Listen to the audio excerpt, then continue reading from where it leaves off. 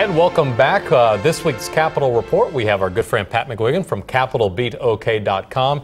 Pat, you had something on your site that you wrote up about the EPA this week and how it really affects a lot of our viewers. Talk a little bit more about that and what this does mean.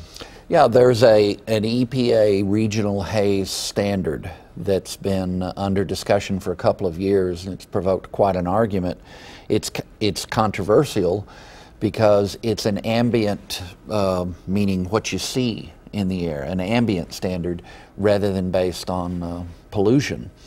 And they're taking a situation where there's a lot of haze at the Wichita Wildlife Refuge in southwestern Oklahoma and using it as the basis, the EPA is, to pressure Oklahoma utility companies to switch fuels from coal to natural gas.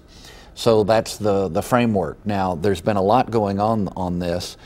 The Americans for Prosperity is passionately opposed to this, so is Attorney General Scott Pruitt.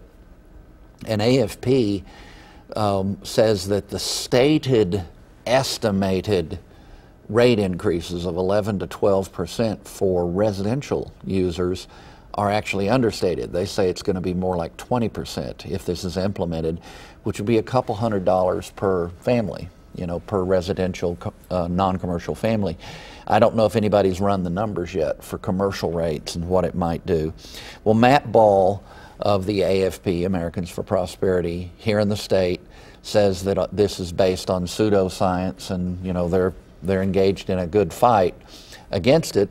On the flip side, the supporters include the Sierra Club. Now, part of what makes this interesting, Rusty, is that the utilities are split, which is unusual. You know, businesses will usually be generally aligned when it comes to regulations. But PSO, Public Service Company of Oklahoma, in the northeastern part of the state, is willing to accept the regional haze standard and make the conversion, whereas OG&E has been litigating on it. Further, there was an effort to develop state-based standards, and Attorney General Pruitt has litigated to try to preserve the option for Oklahoma to craft its own approach. Well, the 10th Circuit Court of Appeal last week ruled 2-1 against Oklahoma. So the question is he going to appeal? Because that'll be a challenging, difficult process. He might be able to get the full court at the 10th Circuit in Denver to take a fresh look at it, but I think it's going to be tough. So that's the background. Now, James Langford, the congressman here from Oklahoma City, says absolutely he predicts that it will cause rate increases somewhere in that 12 to 20% range. So this is very controversial, and it translates into real pocketbook issues. Would those rate increases go across the state? That would be for it would be the ratepayers of the individual utility, but there are as few as 2 to as many as 6 power generation plants that might have to do the fuel switching. That'd be interesting and important to watch. Yeah, it's very significant, and that's exactly what we need to do, is keep an eye on it, because whether there's going to be an appeal or not is not clear yet to me. Interesting.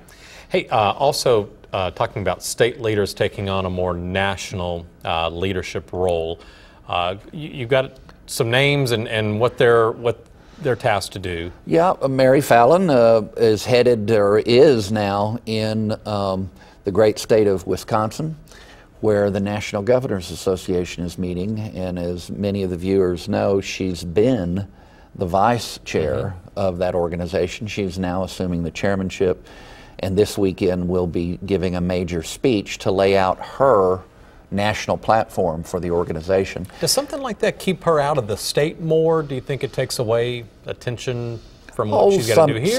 Some days, because they will have, it takes some days at a time, a chunk, a couple different times a year.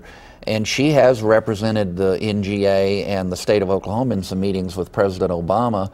And although I wouldn't say they're close friends, they've been cordial in their relationship. And of course, he was helpful to the state after the tornado. But it's not just Governor Fallon. Attorney General Pruitt is testified this past week in Washington, D.C. on the Affordable Care Act and Oklahoma's challenge to that. And then finally, Todd Lamb a couple of weeks ago talked with Alex about Todd Lamb being assuming the chairmanship of the National Lieutenant Governors Association.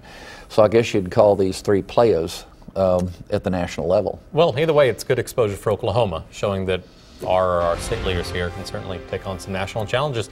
Pat McGuigan, can always read the latest from him on capitalbeatok.com. We'll link it up on news9.com. Have a safe trip to Iowa, visiting family. That's right. I'm looking forward to it. Thanks a lot, Pat. We'll be right back.